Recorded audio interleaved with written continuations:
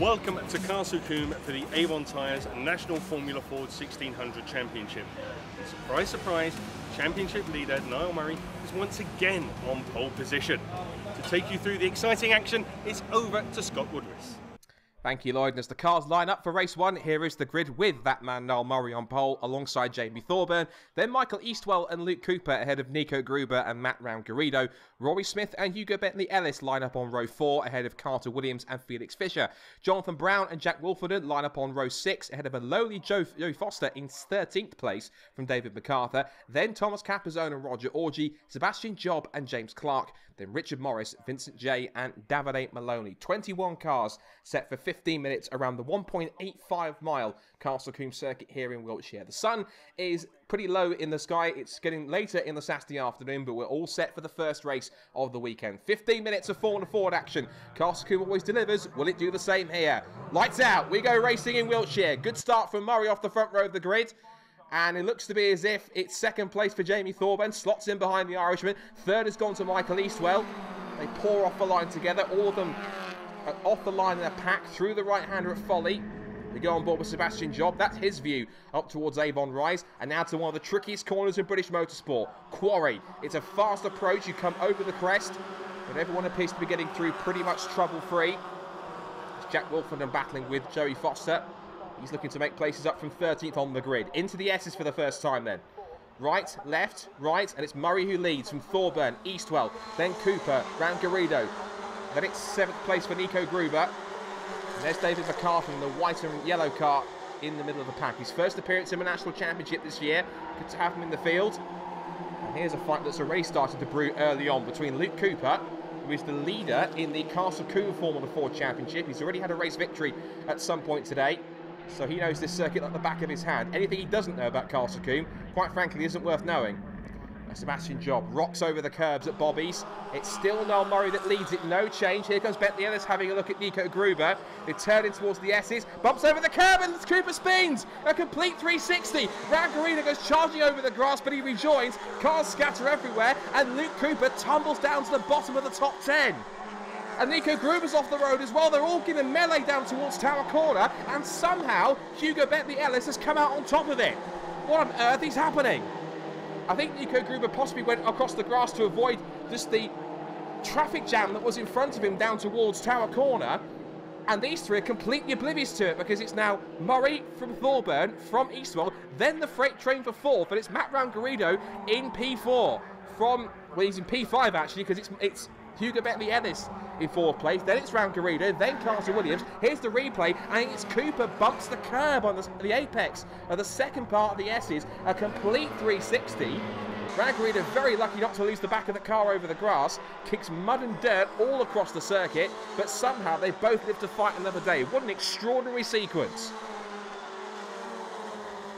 And this is now on board with Sebastian Job, and he's attacking David MacArthur here. So Sebastian Job, the scholarship winner from the end of last year, in his first season of single-seater racing, first year of racing full stop. And he's about to show us a little bit of racecraft as we look back to the battle for 8th and then 10th positions. Meanwhile, back at the front of the field, we've almost forgotten about these three, but they're at such a world of their own as Thorburn runs a little bit wide. They come across the line, and that's not really a sight you want to see, is it, last lap? Because it's been such a great race, you don't really want it to end. So, Niall Murray then holds on to the lead. We're back on board with Sebastian Job, up through Camp Corner. And is there a chance here to get past David MacArthur? Runs a little wide on the exit of Camp Corner. Job's mental was a little bit better. Now they come through Folly. He's pulling alongside. Can he possibly get himself into position to make a move up towards Quarry? As the leaders come back in towards the S's for the final time, and Murray runs a little bit wide. Oh, Murray's onto the grass. Murray goes over the grass, bounces across onto the track. Well, that's very unlike Niall Murray. He really is pushing, and that really has brought both Jamie Thorburn and Michael Eastwell back into play with half a lap to go. So a small lapse in concentration from Niall Murray, and it's not done and dusted yet. He's still got one more sequence of corners to go.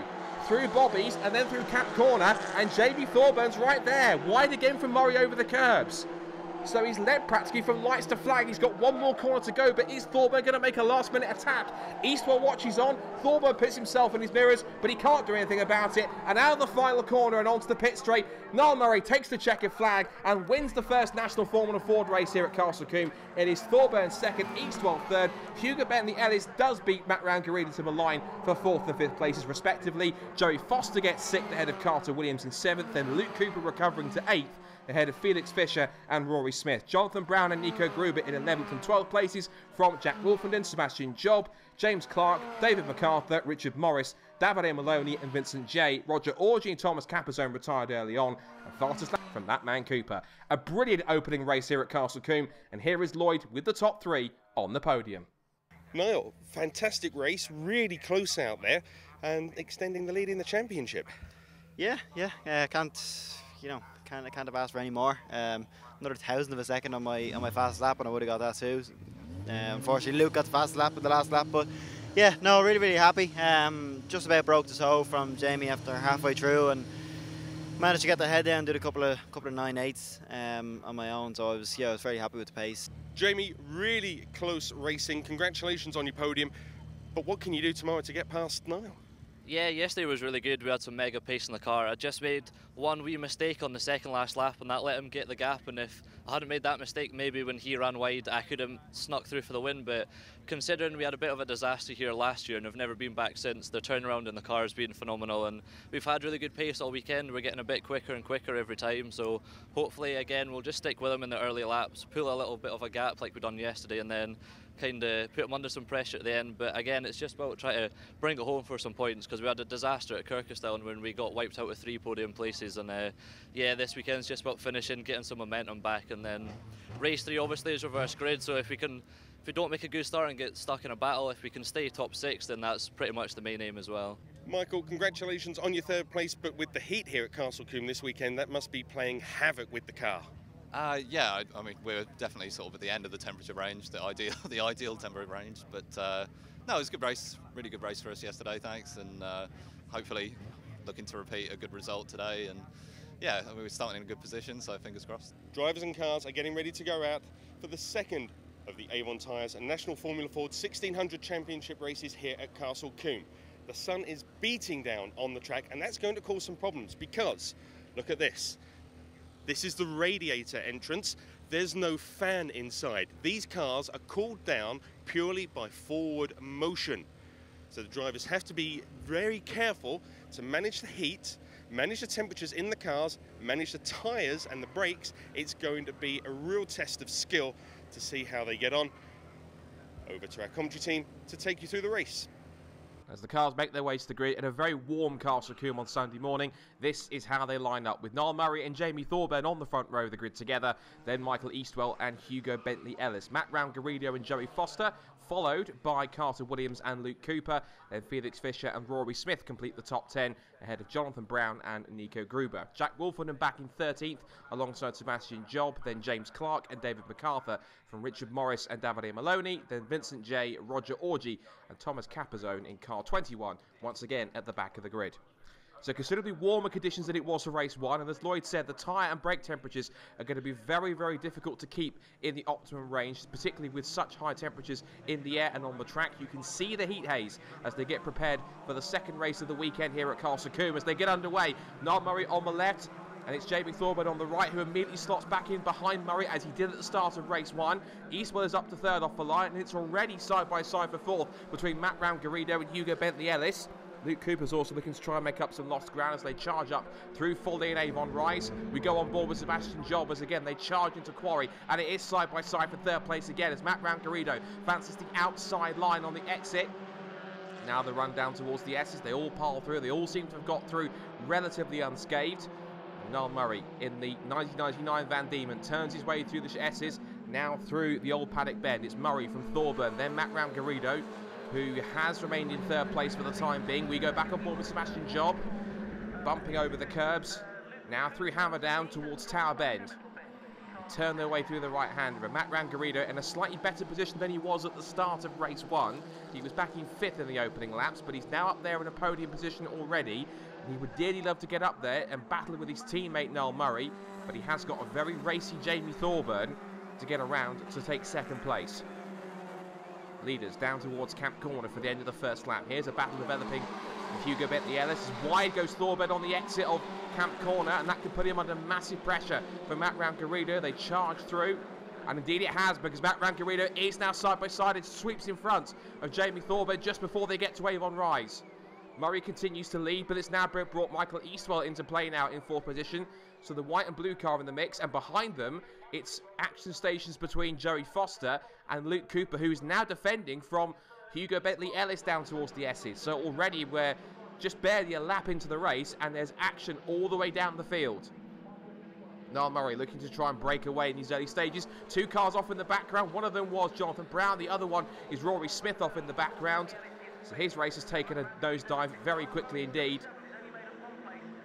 And they turn into Tower again for the second time. And Niall Murray just starting to break away a little bit here as they turn back into Bobby's. He's got a small advantage. He's just allowing the cars behind to scrap amongst themselves. That will allow him to get away, and he would dearly love to take another step towards claiming a hat-trick. The first driver this season to claim one, because no one's won all three races in a weekend so far. I'm sure that Niall would dearly love to do so, and that would really increase his chance to picking up a second national title and a third Mazda Road to Indy ticket in a row.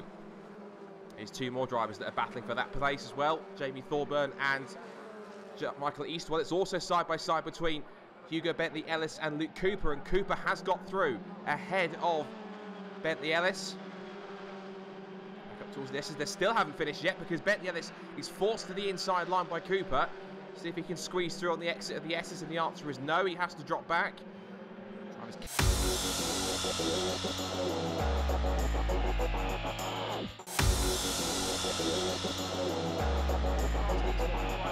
For a pass anytime soon, because he's in striking distance.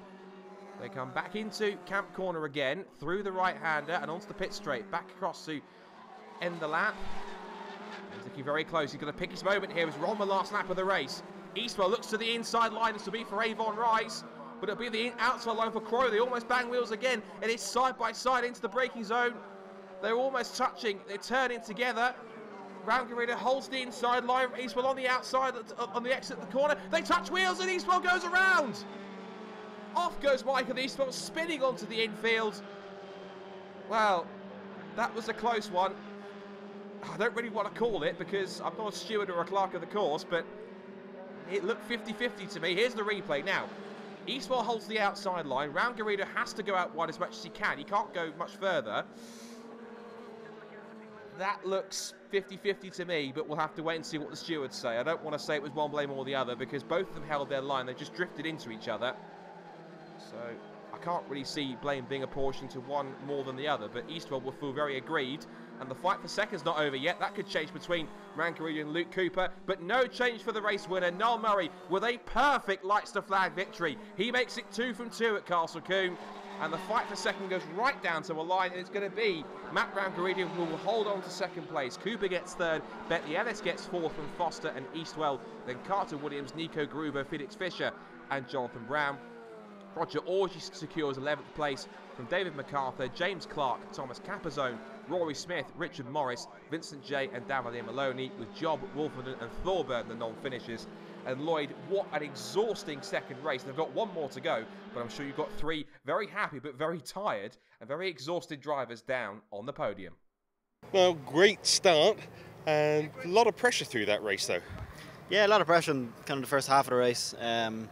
Matt somehow got into second after like lap or 2 or 3, and I could see him catching me. And yeah, I thought I was clear at that stage when he was in second, because you know, he would have been battling, but he was catching me in the toe obviously, and then I thought I was going to be struggling there for the rest of the race, and thankfully he made 1 or 2 mistakes and just managed to break the toe, and you know, I just got into a bit of a rhythm there, and then a couple of fast laps. The reverse grid for race 3 sees Nico Gruber on pole position alongside Carter Williams for the first time on the front row, followed by Michael Eastwell and Joey Foster from Hugo Bentley Ellis and Luke Cooper. The Team Dolan duo of Matt Rangarrido and Niall Murray back on row 4, with Felix Fisher and Jonathan Brown completing the top 10.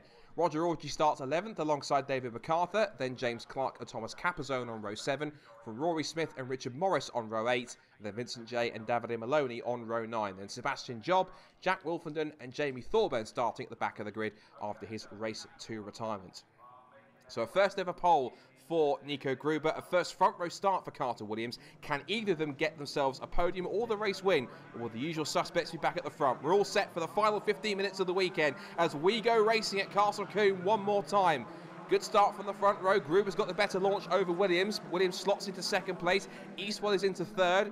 Foster's fourth from Bentley Ellis, and already Matt Rangarino looking to try and go wheel to wheel with Luke Cooper.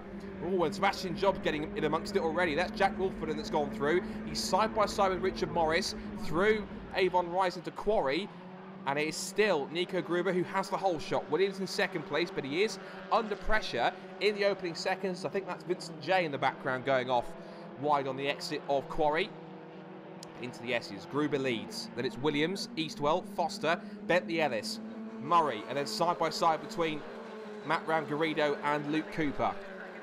Out of Old Paddock Bend, through the kink of Hammer Down and up towards Tower Bend, and already Eastwell defending the inside line from Joey Foster.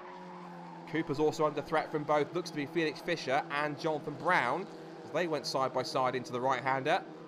But Nico Gruber, as he heads out of Bobby's, is trying to pull away a small gap here in this opening lap.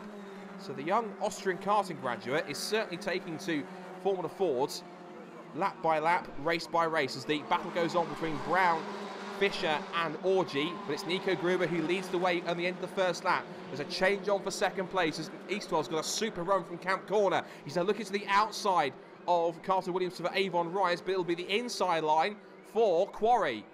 Look at them all together. Foster's in there, Bentley Ellis is in there, so is also Noel Murray. They turn in together, and Eastwell holds on to second place for the time being. So no change just yet, but Foster is on the attack. And Carter Williams then is down to fourth position. He's lost out to Joey Foster, and Bentley Ellis is there in the mix. Rangarino, Murray, Cooper, and Jonathan Brown running well in ninth place. The young Irishman, one of the 3 Cliff Dempsey cars in the field. No Neil McLennan this weekend. And behind, he's still going into combat with Roger Orgy. Roger's another Castle Combe regular, so he knows this place intricately well. Up into Bobby's again for the second time. Look at the leading group line astern. Gruber absorbing all this pressure early on, but it's a question of how long he can absorb it before he finally cracks. Well, Rangarino's not hanging around. He's on the back of Bentley Ellis, staring at the exhaust of the spectrum as they come back through Camp Corner to start lap 3. Team's watching on from the pit wall. And here comes Eastwell and Foster. They're in the slipstream. And Eastwell's making his move now. He looks towards the inside for Avon Rise as we go back and with Sebastian Job. Look at the melee he's part of. It's got Capozone to his left, Wolfenden to his right, but in the middle in front of them, it is Michael Eastwell who leads. So Eastwell takes the lead into Quarry Corner. It could be second place for Foster as we go back on board with Sebastian Job. There's a 3-car scrap going on in front of him. He wants to try and be a part of that if he can. But now for second place, and Foster is on the move here. He's on side by side with Gruber, and he has got through. And Gruber can lose more places because here comes Williams and the charging Noel Murray in 5th position. Williams looks to the inside line of Gruber, but he hasn't accounted for Murray, who goes sailing round the outside at Tower Corner. What a move from Noel Murray to go up to 4th place. He completely caught Carter Williams totally by surprise. He was so focused on attacking Nico Gruber, he didn't see Noel Murray just charging down the outside. Nico Gruber, he's now going to try and attack for 4th place. And Murray, meanwhile, has caught Michael Eastwell in the lead. So it's Foster in 3rd place now. Gruber 4th. Then Matt Rangarino is under attack from Williams. They head down towards Tower Bend altogether. Foster tries to go to the middle of the road, goes back to the racing line to defend from Gruber and a potential attack. And now here comes Rangarino and Williams. And just behind them, we've got Bentley Ellis fending off Luke Cooper. So Cooper's having I'd say a less than satisfactory weekend. He was up there initially in the first race, then had the spin after he hit the curb. And since then, he's not really been on the same pace that he has possibly shown in the Castle Combe races. But speaking of on the pace, here comes Noel Murray. Look at this. This lap has been an absolute stormer, and here he comes. He's not waiting around, going to the inside of Folly. It'll be the outside for Avon Rise, but if he can stay there, he'll be in the lead of the race up towards Quarry. They are side by side over the crest, and Murray's through. Murray sweeps around the outside over the crest to Avon Rise and gets it in front before he hits the brakes for Quarry. So from 8th to 1st, another masterclass through the field from championship leader Niall Murray. He's on an absolute flyer, and that is why he's not only a double festival champion, but the 2016 national champion as well. He's going for a second crown, and he's doing it exactly the right way. So, down towards Hammerdown. Murray now back in the lead, kicks up the dust. But look at the battle for third place, because now Matt Rangarino is up to third place. 4th now for Joey Foster. 5th for Carter Williams. What's happened to Gruber? He's dropped back to 6th and several car lengths back, so has there been a bit of a skirmish earlier in the lap whilst we were watching the battle that was going on for the lead? I think there has been, because Matt Rangarino has come out of that on top. So that's an interesting turn of events. We turn through the right-hander at Camp Corner. There's a bit of smoke coming from the back of Carter Williams' car. We'll look at that in a second, because Matt Rangarino is under threat here. And Jack Wolfen is under threat from a charging Sebastian Job. And look at that. Easy as pie up the inside at Camp Corner. Great move from Sebastian Job. Continues to get quicker with every lap he drives. So Rangarino, Foster, Williams. Back on board with Sebastian Job. His next target is a couple of seconds up the road. Charges over the crest into Quarry. About half a lap to go now.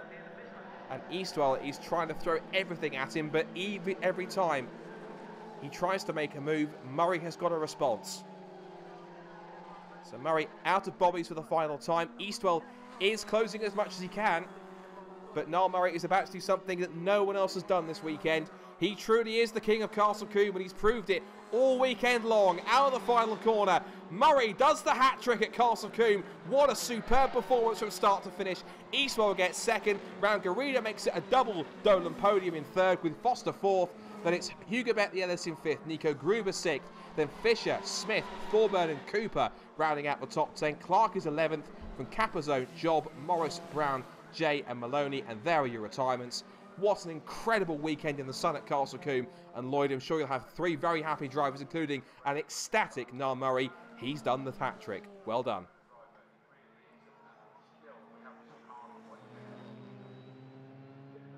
Now, not even a reverse grid can hold you back here at Castle Combe this weekend. Congratulations on your victory.